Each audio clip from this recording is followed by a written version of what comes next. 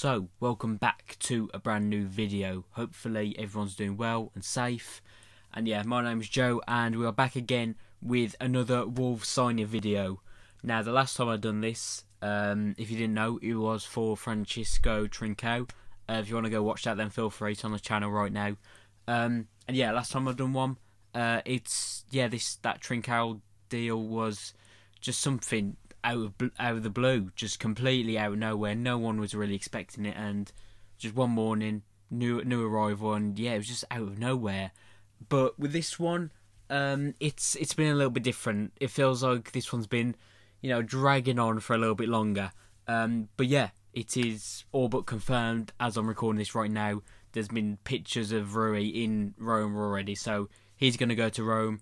And it looks like José Sá is going to be the Wolves player and going to be Wolves' #1 goalkeeper for this season. Now, yeah, I can't remember exactly the fee, but I think we are getting him for around 6.8, 6.6 million-ish, around that mark. And we are letting Rui go for, I think, around 12 with a few add-ons, I believe. I'm not 100% too sure, so don't quote me on that.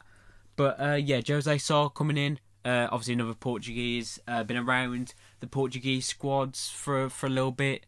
Never really been first choice. Been always second, third choice.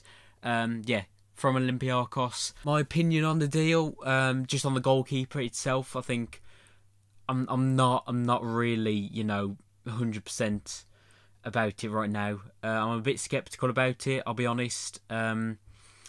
Again, I haven't watched him play, so can't judge him too hard.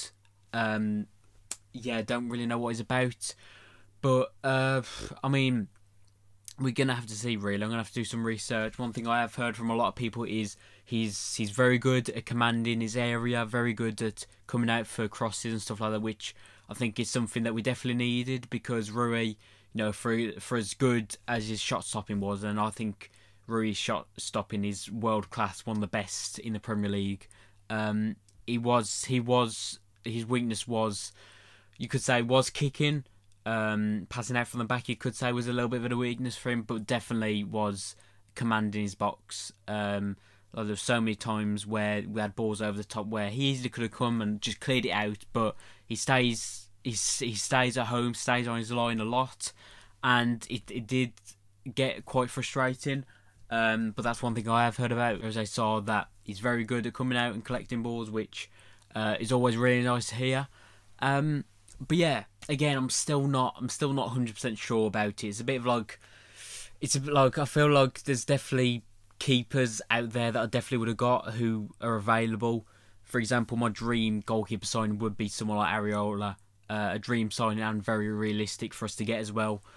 Whether we could actually sign him, but getting him on a loan and then maybe signing him at the end of the season would be a dream signing for me. And honestly, like I probably would have rather taken someone like an Aaron Ramsdale or something, which I know is probably an outrageous statement, but I'm just not 100% convinced by Sá. I mean, I'm gonna back him 100% of the way. Of course, I am. Any signing that comes into Wolves, whether I agree with it or not, I'm still gonna back him.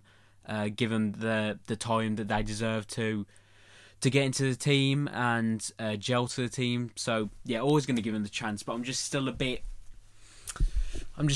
skeptical. I'll be honest, but again, I've seen a lot of Wolves fans say that this is a very good deal, very good business, and of course for what, 6 million again another bargain, cheap signing as well. I think there isn't really much risk. And I think he's 28 as well, which for a goalkeeper is a very good age to be. And yeah, overall it's a decent signing. Again, you've heard my opinions. I'm not 100% convinced about it, but we'll see what happens. But yeah, if there's any Olympiacos fans, any Portuguese fans watching, then let me know in the comments what you think of José. Will it be a good signing? Is he worth the 6.6, 6.8 million that we signed him for?